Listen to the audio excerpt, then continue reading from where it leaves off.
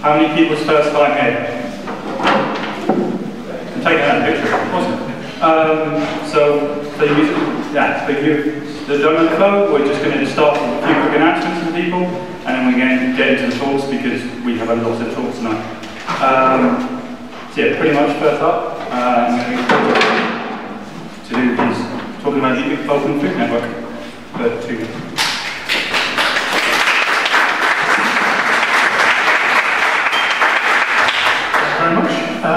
Okay, so I just wanted to very briefly talk about Cleanweb, which is it's a project it's an online marketplace, software for running an online marketplace that connects food producers through, say, local food enterprises, local food hubs, with consumers who want to kind of buy online food, through a local network.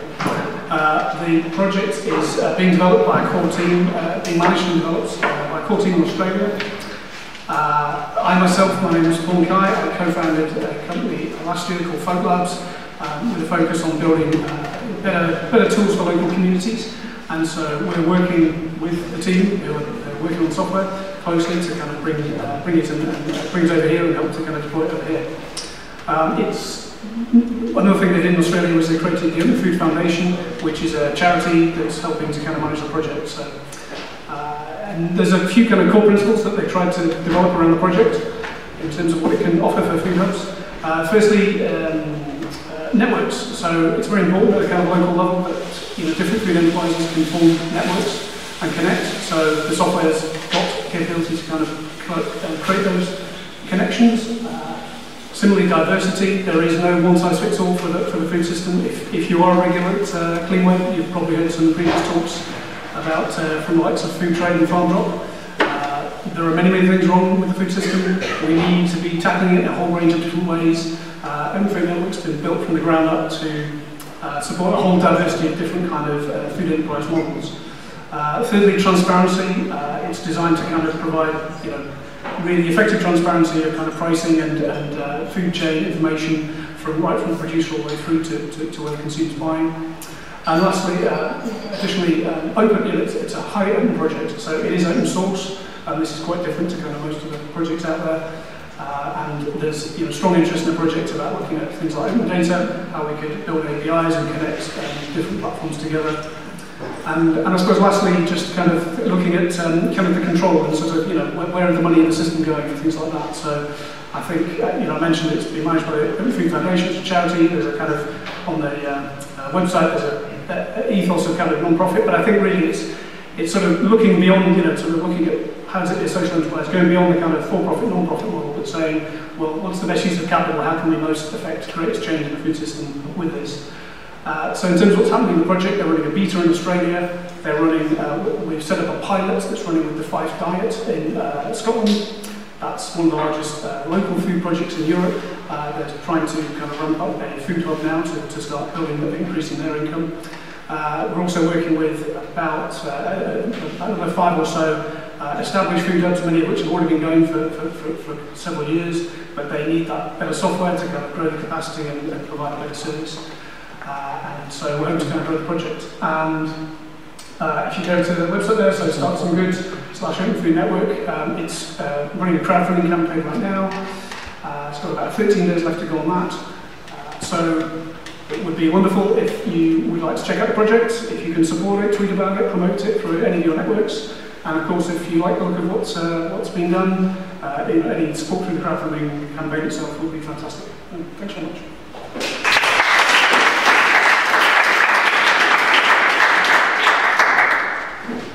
Another note of food and crowdfunding. Farm Drop, who we had back here in February, are on Crowdcube at the moment raising investment. They've managed to get funding, they're now overfunded. It's a really good project where they get local farmers to come put food in people's offices and they'll back to distribution points and you just come pick it up from there. So it's really worth checking out. And Woon, wherever you disappeared to, are you going to talk about the project?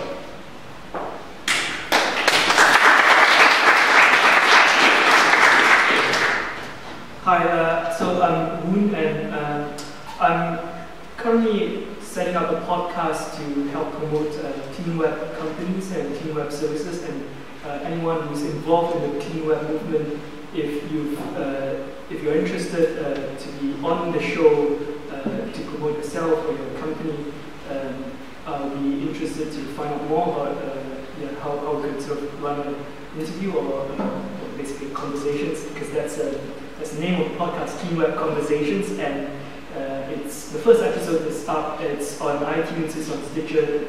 You can find it on most of the podcast directories out there, and the website is cleanweb.tv. And subscribe, listen. Happy to get feedback. Thank you.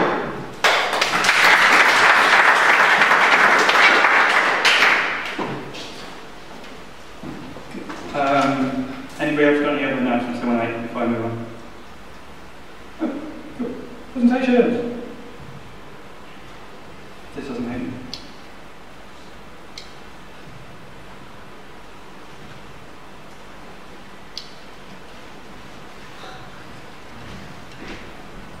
So now we're going to bring Alex Rogers up to talk about his work on the University of Southampton.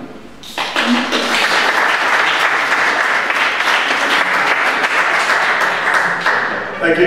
So this is work I've been doing with Dan Basiley, who's a PhD student at Southampton. And the starting point for this was really this sort of idea of social mobilisation, and this observation that there's increasingly the use of social and web platforms to mobilise teams of people to perform tasks. And the example that sort of kicked off the work for us was the Darker Red Balloon Challenge. So this was 10 of the red balloons were posted around the US. The locations were unknown, and the challenge was to generate the location and photographic evidence of the location of all 10 balloons. And it was very famously won very quickly by an MIT team in just over 24 hours. And they came up with a very interesting sort of payment scheme where if you found it, you got a reward, but if you recruited someone and they found it, you get a share of their reward. So there was this sort of pyramid sort of scheme where you were incentivized to find as many of your friends as possible, sign them all up, and if they found it, you'd get some share of that reward. So it's very clever, and it's sort of in our domain, it was sort of very sort of interesting, this idea of actually using the web to go out and sort of crowdsource tasks in the real world.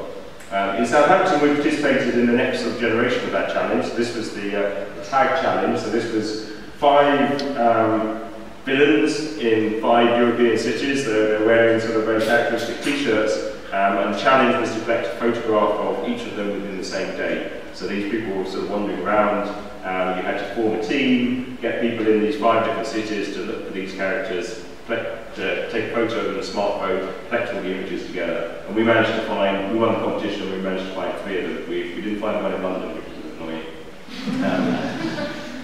So this was sort of really interesting, sort of the use of sort of web and social to get people to do tasks. And then I was at an event at Oxford, a biodiversity institute, and someone told me about this insect, which is the New Forest cicada. So this is the only cicada that's native to the UK.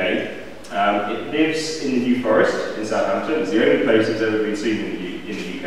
And interestingly, it hasn't been heard singing for about 20 years. So there's this open question, is it still there? So it's been there for sort of several hundred years, and the question is it still there? So it's an interesting sort of biodiversity challenge, and it's the sort of thing that sort of maps onto this sort of social mobilisation task as well. So if you look at the sort of the best sort of the recommendations, so it's on a critical species list, priority species list. The recommendation is to survey for new sites. You know, it was known as several sites, it's no longer at those sites, but all the evidence is that it may have sort of popped somewhere else in the forest, and it could be living there sort of without anyone actually observing it for the last 20 years. The challenge is that the New Forest is relatively large, so about 600 sort of kilometres square. The real challenge with the New Forest cicada is that it sings at about sort of 13 to 15 kilohertz. So it's very high, and that's right on the limit of most adults' hearing. So I have a little sort of tone generator, so if you want to test your hearing a bit later, come and find me. But most adults over 40 struggle to hear it at all. Most children can hear it perfectly well. So it's singing as loud as it can. It's very easy to recognise if you can hear it, but the challenge is most people can't hear it. So that's the challenge that we sort of had to address. But the positive side is that the New Forest is quite well visited. So there's sort of 13.5 million day visits, astonishing number to the New Forest every year. So that's a very well visited space. So we did a little bit of sort of maths. So if you take the whole area, if you're the only person searching, so there is a professional entomologist who's built his career around looking for the New Forest cicada. So his name's Brian, and so you probably can't see it, but there is a little dot in the middle. If you take those sort of 13.5 million visits, that really means that everyone just has to look in the sort of few metres around them. So the numbers aren't so bad, and if you sort of imagine that each of those people are actually, if you can get someone to go for sort of a 6-kilometre walk, then you're down to, you need about sort of 10,000 visits to cover the whole area. So these are sort of numbers that begin to look sort of quite favourable. They begin to look sort of comparable to searching 5 European cities for one person in the city and collecting a photo within 24 hours. So that was the challenge. And the hypothesis we had is that even though it's very hard for most adults to hear 13 to 15 kilohertz, actually it's well within the range of your phone. So your phone can hear up to 22 kilohertz very easily. They have very small MEMS microphones which are very sensitive to high frequencies. So a typical smartphone has a microphone that's very sensitive that can easily hear this cicada, but it also has computing power to do some recognition on board. So the idea we had is, well, can we get people to go out with smartphones, use their smartphone to listen to the cicada, produce a map of where they hear it, or give us negative reports if they don't hear it. So the idea is, could we use a smartphone as a cicada detector? So to test that out, we went to Slovenia, so the same species. So the New Forest cicada is Cicada montana, it's a mountain cicada. So it likes it likes hot countries, but it likes to be up in the mountains where it's a little bit cooler. It likes to be on south faces, so where it's nice and sort of sunny. So the New Forest isn't really the best habitat for it anyway, but it has been there for a long time. So this is much more sort of typical environment for a mountain cicada, Cicada montana. Slovenia also has sort of 2 world experts on cicada, so we spent a lot of time with them out in the field, them telling us how they recognised it. For them, bioacoustic recognition is the way to find it. You're never going to find it by sort of wandering around looking, hoping to find it. You have to use some sort of bioacoustic tools. They use back detectors and parabolic microphones. So we took a whole host of different things. And the surprising thing is that the best thing for detecting the cicada turned out to be my iPhone 4S. So you can sort of see this this is just a standard app doing a fast Fourier transform, and this big peak in here is the high frequency. And that click when it stops is someone clicking their fingers to try and, apparently that attracts the cicada a little bit, the male cicada a little bit closer, because the females click and the cicada moves a little bit closer. So it turned out the best thing to actually detect this, given all this sort of technology that the experts had, was actually just holding my phone in the air and looking at this FFT. And it really was quite amazing. You really could stand there with the phone and tell the experts, oh, there's one over there. And they were a bit sort of amused. And it turns out that actually sort of detecting it on the phone is relatively easy. So this is the waveform and the sonogram of the cicada. And it has this sort of very characteristic, very strong signal here, which is about sort of 13.5, 14 kilohertz. It has this really interesting thing where it gets louder and louder and louder over about sort of 30 seconds. So you start to hear it, you're not quite sure you're hearing it, gradually getting louder and louder and louder, and then suddenly it sort of stops very, very suddenly. So, and the point of it stops, you suddenly think, oh, that was one. So you notice when it stops, but because the volume sort of ramps up, you're not quite so aware of it sort of as it's building up.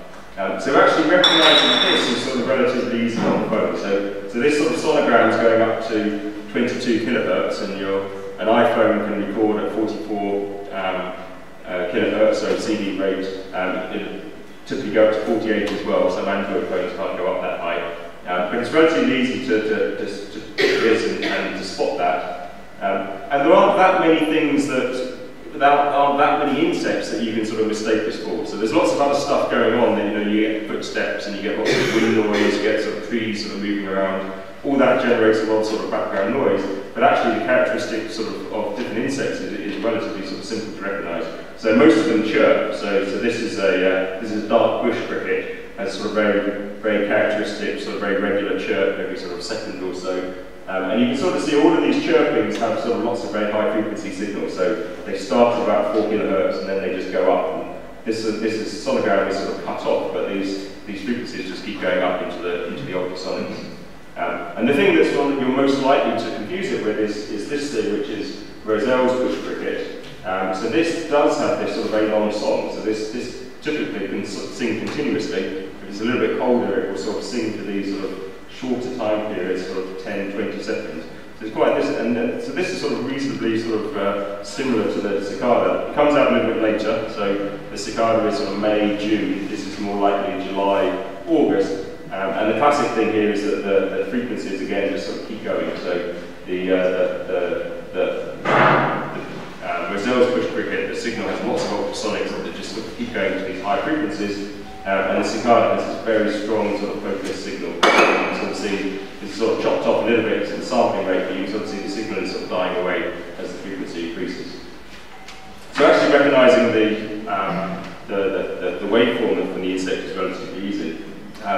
And the other thing we had to worry about is sort of how good are the microphones on the phones. Are they all the same, or do different phones have different microphones? Are they all as sensitive? So we did quite a lot of sort of characterisation of different microphones, and iPhones are all uniformly good. So if you've got an iPhone, you've got a good cicada detector in your pocket.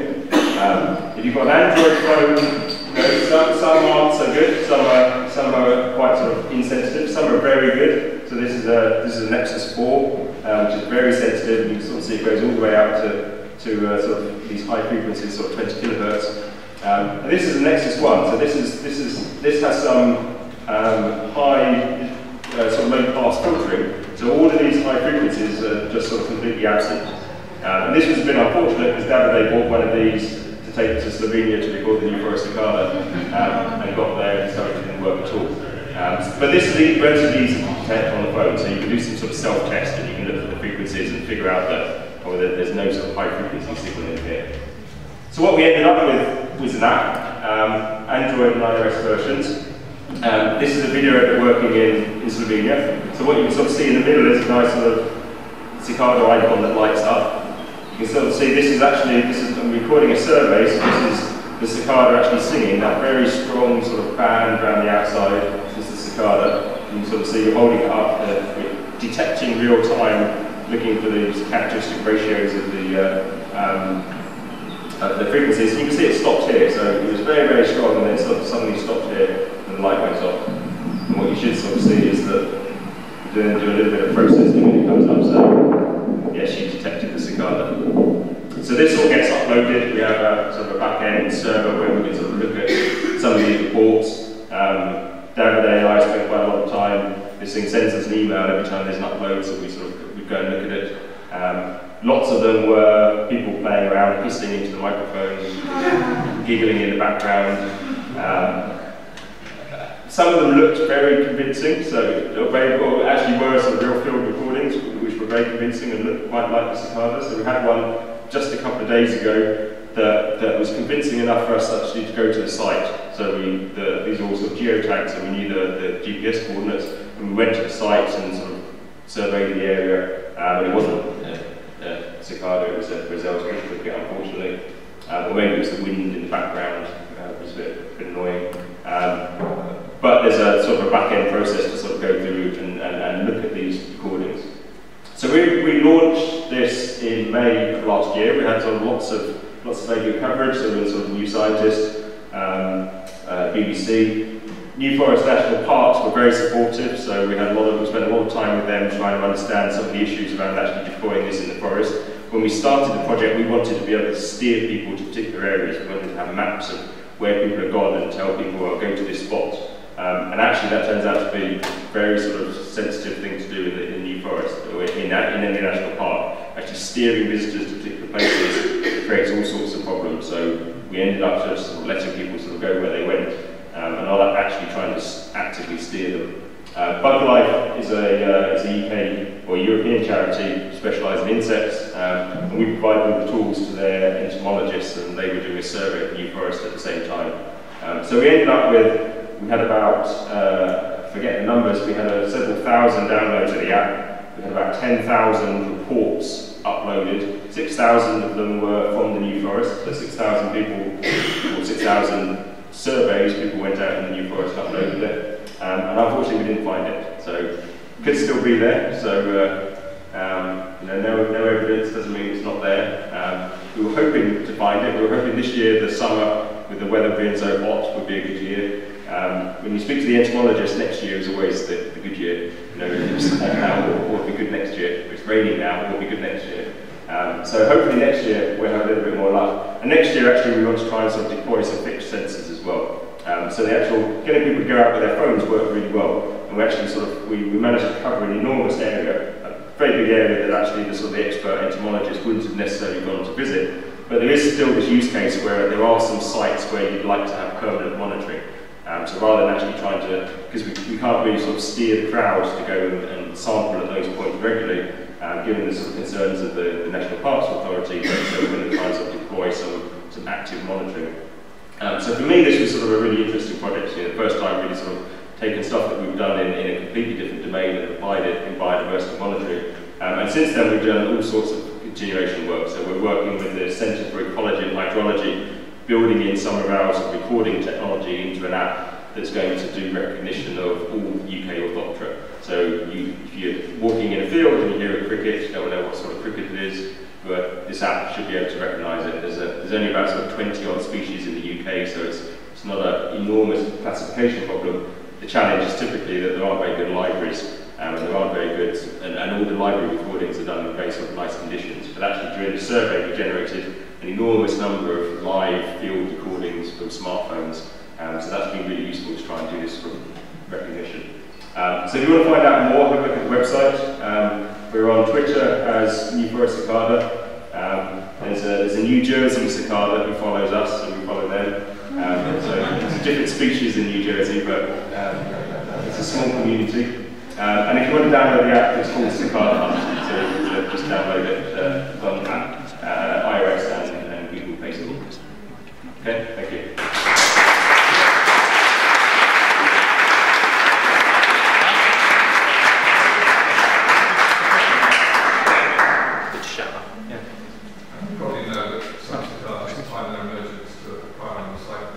Yeah.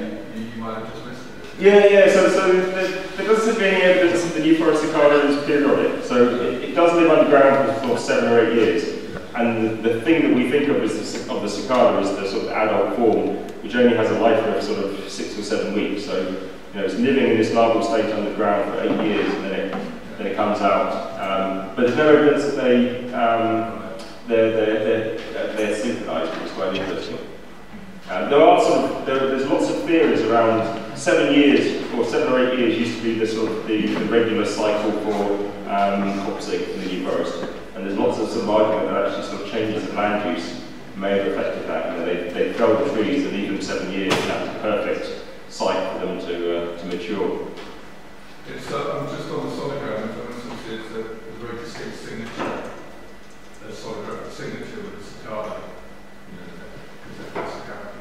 Yeah. Cycles, but I mean, it's got incredible wide application across biodiversity surveys. You probably know Bernie Krause and his biodiversity surveys. And if it can discriminate amongst the background, it's a part of the life of people's insects surveying. Yeah, so this came out of a project that was trying to be an EU project which would have done sort of bats, orthoptera, frogs, amphibians. Which wasn't funded, so then all the sort of the community that came together sort of carried on the work individually. The challenge really is that most of the recordings most of the library recordings have been made by professional sound recordists, so they're perfectly clean. The volume is all controlled, and the challenge is you can recognise these relatively easily when they're nice clean library recordings, but it's all it's the friend talking in the background whilst you're trying to record the insect, and all that stuff sort of tends to make it more difficult in the real world. But you're right, you know, the dream would be that a bird song is another sort of classic one. The dream would be that you go out with your Google Glass and it's telling you, okay, this bird's this. Exactly. You know, it's recognising it all in real time. Just discriminating software, really, discriminating software. Yeah, and there's lots of people trying to do bird song. That's people are more interested in birds than insects, let's be honest. Where did the funding come from? Yeah, so this is an EPSRC project, which was specifically looking at sort of doing crowdsourcing and citizen science. So we're really interested in it's a program grant, so it's a very big project, about sort of 10 million, the whole thing, which is really looking at sort of developing tools for helping people and software sort of interact. So this was sort of a very sort of small use case that we went all the way through. So rather than sort of focusing on one bit, it was relatively simple, one species, one place in the world, but it meant that we could do the whole thing. We could sort of do the recognition, we could build the app, we could actually get people out using it. And so the algorithm that does the recognition is sort of being published, and really it's a case study of actually trying to do citizen science with bioacoustics. Was the IT side of it done within the university as well, or was that outsourced? Yeah, so we did all we had we worked with an app developer to do the front end. So it's a Cordova frame gap HTML5 front end, and then we developed native audio plugins. So the level that we're doing the recognition, we're doing it live, so we're taking samples sequentially from the sound card. So that has to work with as a native plugin on both of the platforms. But then the design can be done sort of by an app developer using more standard tools. So I wasn't entirely clear on what do we think the causes of, has there been a population decline? And if so, what do we think the causes of that are? Is it lots of conifer plantations, is it climate change, or is it just that the population has this cycle? Yeah, so there's no clear indicator. So climate change doesn't seem to be an argument. Maybe sort of slightly wetter winters maybe affecting it. Land use changes in the forest seem to be, different grazing patterns seem to be the key thing. So the site that they knew that cicada was at was very well studied, and then the entomologist who studied it died. And in order to preserve the site, they fenced it all in, which stopped the ponies coming in and grazing it, so the habitat changed. But the sort of the entomologists in Slovenia, they sort of say, well, it's been there so long, it's got to be there somewhere. And it just has this habit of actually sort of being in a site for a long time and then moving on. And it has disappeared for sort of 20, 30 years in history as well, so it's thought to be extinct quite a few times and then suddenly reappeared somewhere else in the forest.